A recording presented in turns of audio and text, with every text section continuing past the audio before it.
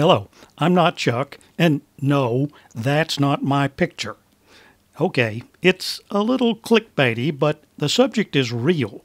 Vampire power is the same thing that some people call a phantom load or ghost power or similar names. It refers to the relatively small amounts of electricity consumed by electronics, usually in the standby mode.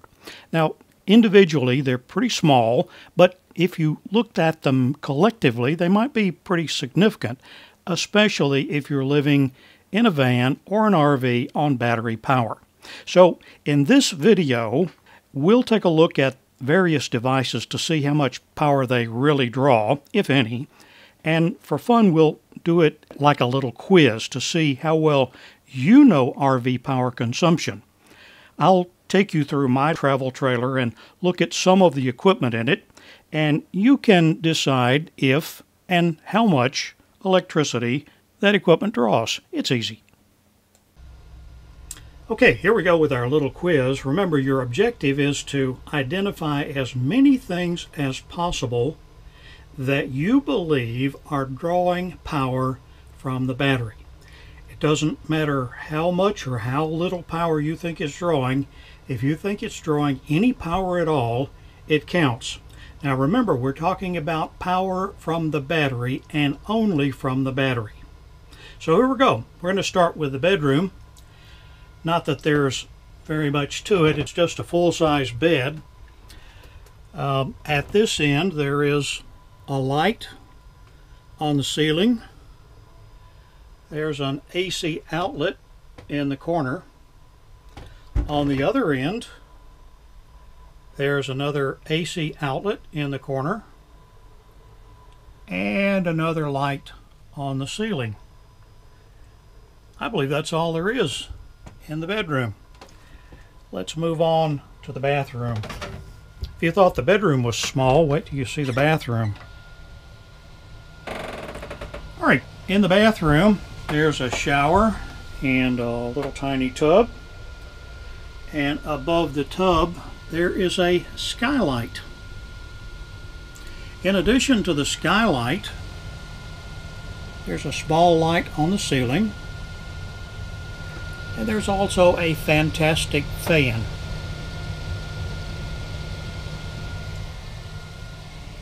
I think that's all that's in here. I don't see anything else. So let's move back into the hallway. And here we have the thermostat for the furnace.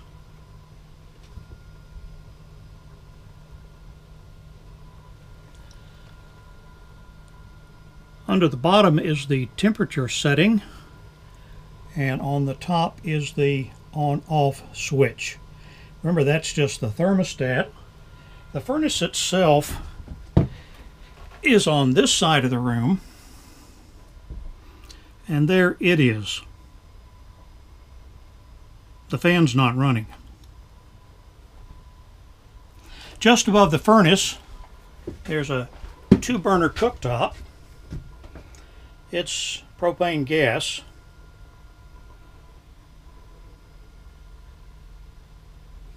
Above the cooktop is a range hood. Looks like it has provision for a fan and a light. Above the range hood is a microwave oven.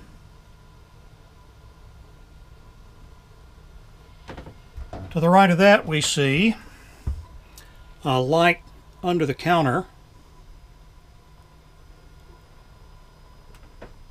and the monitor for the 3 tanks. That is the freshwater tank, the black tank, and the gray tank. It also monitors the batteries. Has a switch there for the water pump. Looks like the switch is on. Below that there's an AC outlet. Looks like there's a charger plugged into the AC outlet.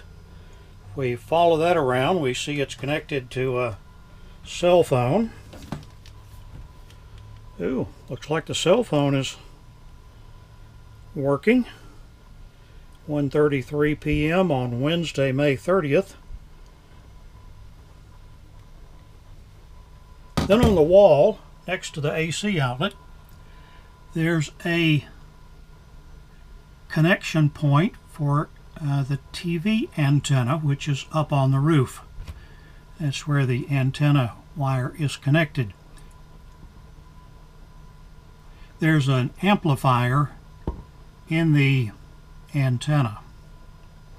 Just above that is a 12-volt outlet, cigarette lighter style. Nothing plugged in, but for the purpose of the quiz, I'm going to plug this in. Pretend that that was plugged in the whole time. I didn't have it plugged in because I wanted you to be able to see the antenna connection. And we'll point out to you that it is connected to a small, cheap inverter. And looks like the inverter is off. Alright, if we move around, turn around I should say, we see on this side a radio. It's turned off. I'll turn it on, but for the purpose of this quiz, you can pretend that it was off the whole time. I just want you to see what it looks like when it's lit up. Alright, and I'll turn it back off. So now the radio's off. Next to the radio is an air conditioner. Below the air conditioner is a Norcold refrigerator. Let's look at the controls on that. That's the igniter push button. That's the indicator that tells you whether or not the gas is lit. That's the safety switch. That's the thermostat. And that's the selector, where you select either battery power, AC power, propane, or off.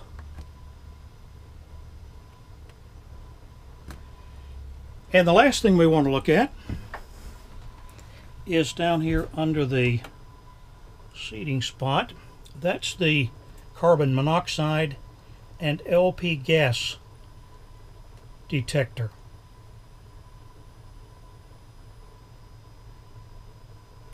Alright, that's it. Now, remember, you're looking for everything that you saw that you believe is drawing power from the house battery on the travel trailer.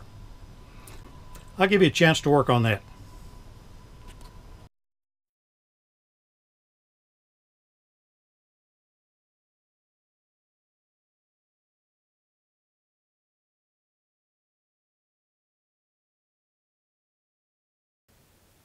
In the bedroom area, there were 2 AC receptacles, but of course they don't have anything to do with the batteries in the coach, unless of course you have an external inverter, which I do not. In addition, there were 2 lights on the ceiling which would run off DC and would drain the batteries, except neither one of them was turned on. So the battery drain in the bedroom was 0.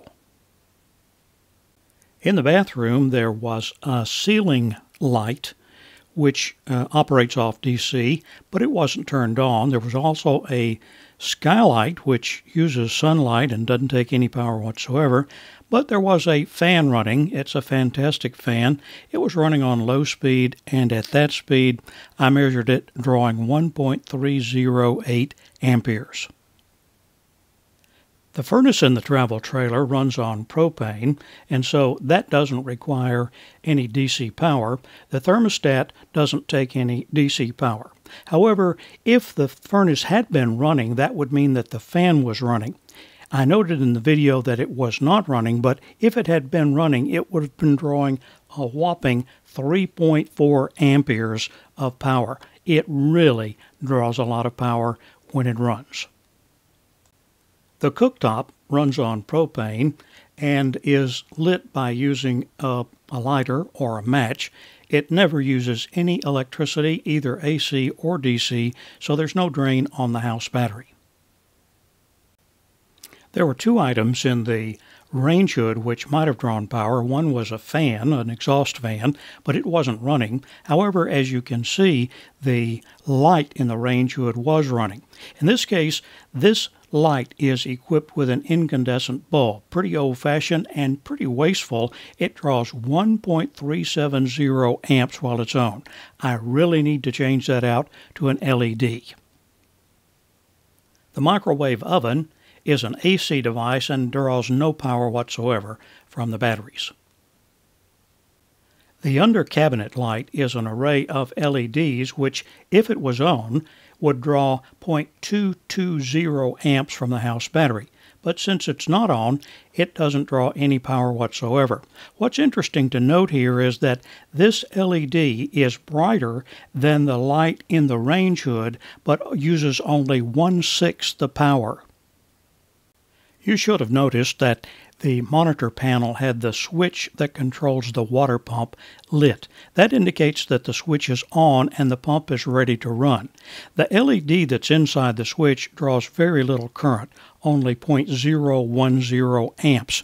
Now, if the pump had been actually running, it draws a huge amount of current, 4.894 amps. It's a big power hog in your RV. This one is a little bit tricky because the cell phone clearly is working and is getting power from somewhere, and we know it's plugged into a charger which is plugged into an AC receptacle on the travel trailer. So you might have thought, well, the cell phone is running off the house battery. That's not the case because the house battery does not provide power to the AC receptacles. The cell phone is running on its own internal battery. The tip-off here is the tiny green LED that you see lit in the photograph. You'll notice that it's next to the power on switch, and it indicates that power is being provided to the amplifier, which I told you is in the antenna. Now together, the LED and the amplifier draw a total of 0.078 amps. Not a huge draw, but enough to be careful about. You might be surprised to know that this particular inverter draws a tiny amount of current when it's plugged in, even though it's turned off. That's simply the standby circuitry ready to go once the power switch is operated. It's a tiny amount of power and really doesn't amount to anything. However, you might be interested to know that if I turn the inverter on with no load connected to it, it would draw approximately 1/2 of an ampere. That would be 0.453 amps. And if I connected my 19-inch TV to it and turned it on, I would be drawing about 1.635 amps. So once you connect that TV, it does draw significant power. Here's another device that draws power even when it's off. You'll notice the blue LED is lit. That indicates that there's going to be some current drain, probably on the order of 0.010 amps. But that's not the case because there's even more circuitry that is working inside the radio even when it's turned off, bringing the total of the LED and the circuitry with the radio off to 0.072 amps. Enough to worry about. The air conditioner is another device like the microwave oven. It's an AC-only device and draws no power whatsoever from the house batteries.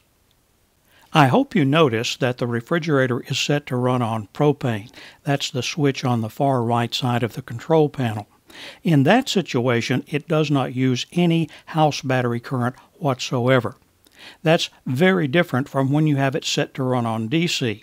In fact, on DC, the refrigerator will very likely be the biggest drain you can possibly put on your house battery. In that case, it draws a whopping 10.7 amps. The carbon monoxide and propane detector does run off the house battery. Between the LED and the circuitry involved, it draws 0.062 amperes. Well, how did you do on the quiz? Your score really isn't that important to me. What's important to me is whether or not I've helped you to better understand power usage in your van or RV and to manage that usage. I have created a PDF of the actual measurements that I took in the preparation of this video, and a link to that PDF is in the video description below. That's it for today. Please like, share, and subscribe. And most of all, don't forget, I'm not Chuck.